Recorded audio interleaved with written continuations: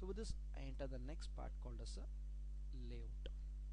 Layout is actually the process of creating a physical structure for the schematic so that our design goes for fabrication and we create a specific IC, that is fabricate a specific IC.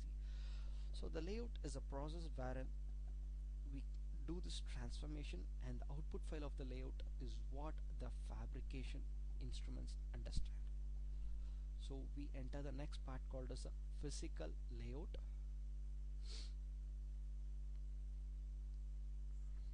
Yeah. So this is the layout of our CMOS inverter. This becomes the PMOS. We have made it as 2 micron. This is our NMOS, which is at 0.5 micron. This is our VDD. This is our VSS, and the one here is our input, and the one in blue here is our output. So this makes our CMOS inverter layout. Creating a simple CMOS inverter is pretty much the same as far as any tool is concerned. So we have to go to this create TLG. TLG stands for TCL line group, and TCL is tool command language. Any tool based on this VLSI technology would be following this TCL language. So TLG,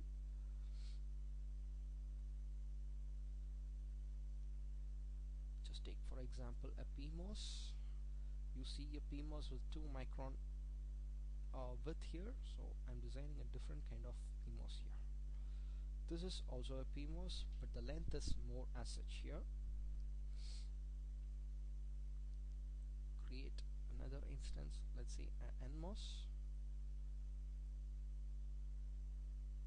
the same size. Now we have to connect through path.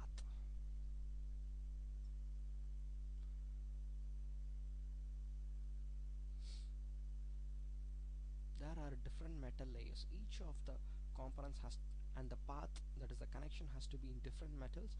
So these are the big list of metal layers, and each will be having a different color code so that it will be helpful for us to understand during the large layout designs.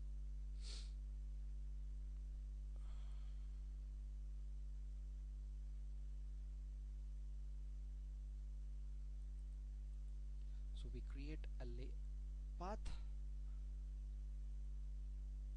and just do this connection. So this is how a small connection is made as far as the layout is concerned. So designing like this, we go for the complete CMOS inverter layout design. But here what we have done is we have used the standard set of libraries, existing libraries, and we have actually designed a layout. This is basically from this standard set of cells. It is in fact these PMOS and NMOS from here have been chosen and brought to this layout window. So this is actually called the standard cell approach. So if you go to the standard cell approach, we can even call it as semi-custom VLSI. There is also something called as full custom VLSI, wherein you create all these instances separate. Say for example, you do the connections like this, make each and every contact separate with like this, and create in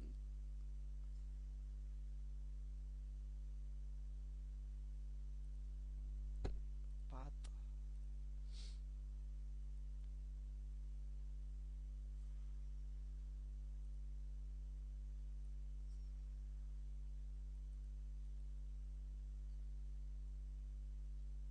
like this, and put it inside rectangles.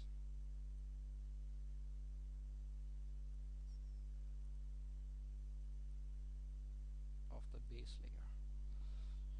So you can even create everything separate like this and form this CMOS inverter. Basically these are the two differences.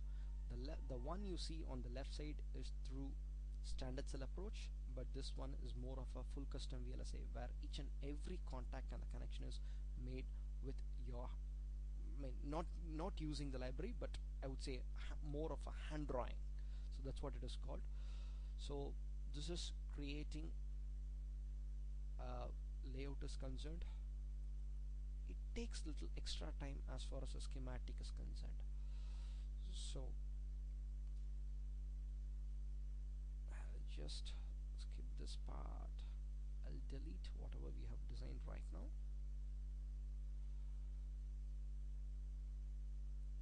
So this is the process of creating a layout. Now we believe you have understand the process of creating layout. With this I enter the next part, wherein after the creation of layout it has to be checked, that is verified. Verification and testing forms one of the most important parts of VLSI design, and in India there is a lot of work happening in verification. So I would say there are two steps of verification. First is called DRC, the design rule check.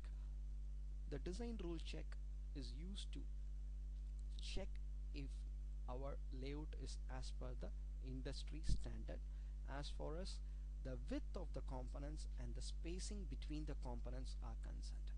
So let's say in our design we have got a PMOS here, NMOS here, some the VDD, VSS, P channel substrate, N channel substrate, input and output. If all these components or the path, that is the connection, are as per the industry standard of the width and the spacing between the components. So to check that, we follow the design rule check, FDRC. This is done.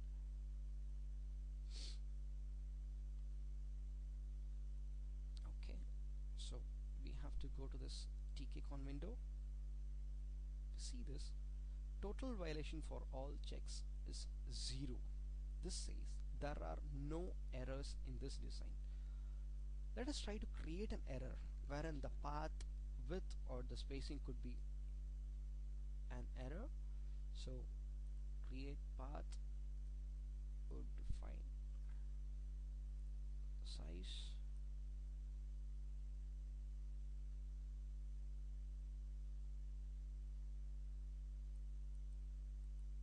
so this has created a path.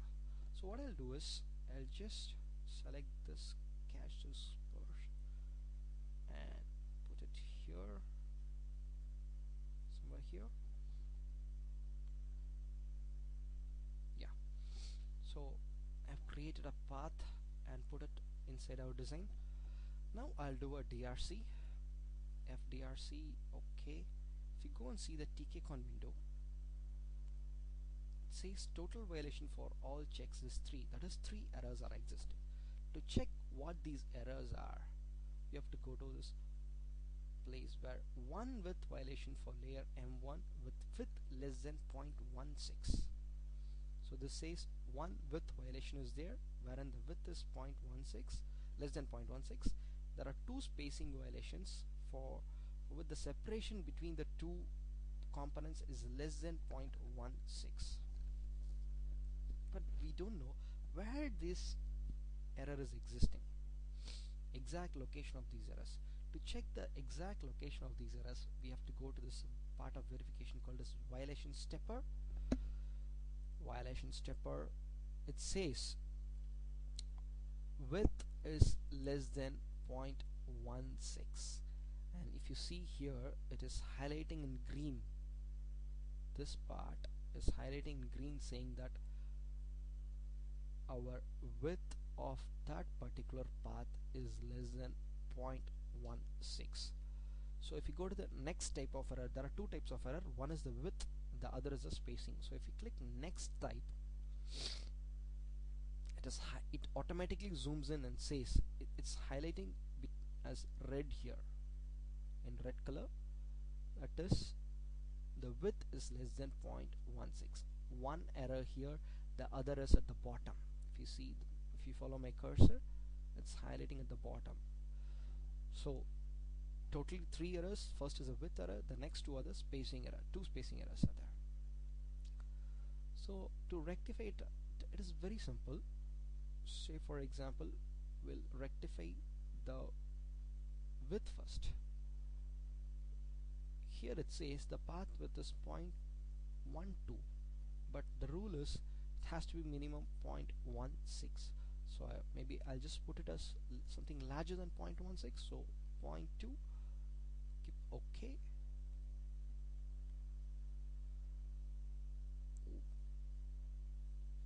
Yeah, I have increased the size of the path and I have moved it away. So if you do the DRC again,